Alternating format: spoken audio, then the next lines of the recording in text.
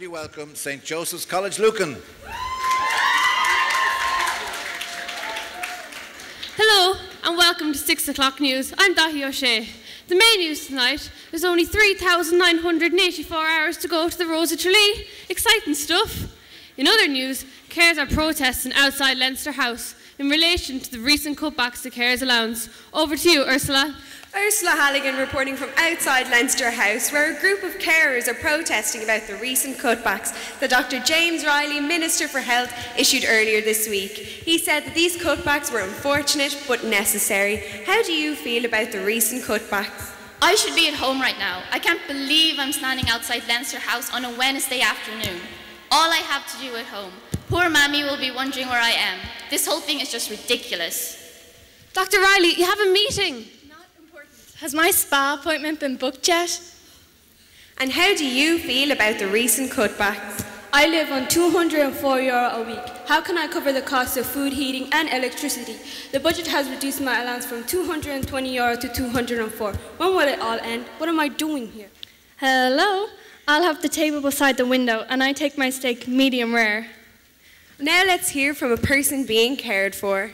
No one sees what they do, the sacrifices they've made, their own lives on hold. I know she doesn't like me to bring it up, but does the government not realise that I wouldn't be here without her? Does no one care for the carers? And there you have it, an insight into the lives of the carers. Seems that Dr. James Riley has failed to show his face. Dr. Riley! Hold on a second, I'm tweeting. Hello? Has my iPad arrived yet?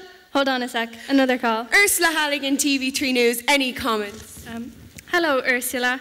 It's sad to see so many people gathered here today, but it's a necessary cutback. We're in a recession, you know? So about my Ferrari.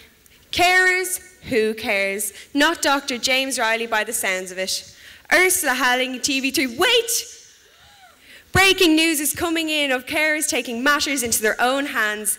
This report comes straight from the kitchen of carer Mary Kelly, who is using the website carerswhocare.webs.com, which was created by 6 transition year students. Carers can give suggestions and share their stories on this online forum. Dear carers, would anyone suggest where I could take my mother who has Alzheimer's? Dear Mary, I'm in the same position. Went to the Botanic Gardens recently. Found it a real treat. Check out my video. Thanks, Anne. We're planning a trip there for this weekend. carerswhocare.webs.com, a simple yet innovative idea. Ursula Halligan, TV3 News.